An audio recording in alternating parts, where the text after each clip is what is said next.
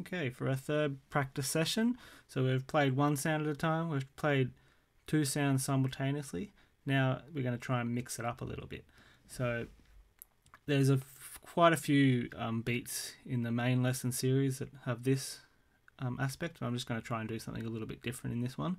So the first one we're going to do goes 1 and 2 and 3 and 4 and so that one again, 1 and 2 and 3 and 4 and so the only thing a bit different is the 1 and.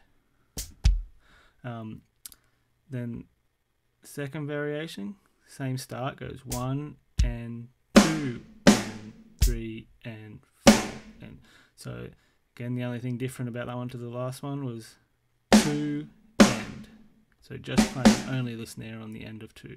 So again, 1 and 2 and 3 and 4 and the third variation, this one's pretty easy, so 1 and 2 and 3 and 4 and so just adding the kick to the end of 4.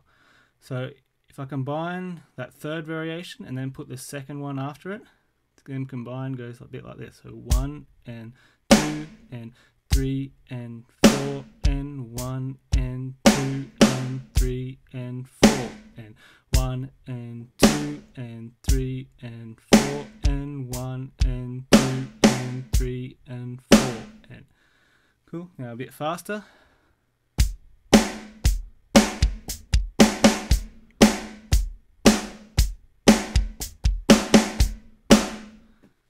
Now I find that one pretty fun to play. Like that.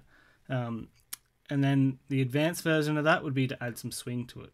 So if you have a hard time adding swing, there's a lesson I have called Triplets and Swing where you can use a triplet to help you with some swing.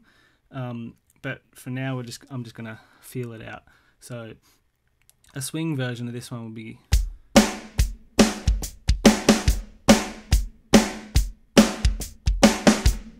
so for me, adding a bit of swing to that beat makes it sound even cooler.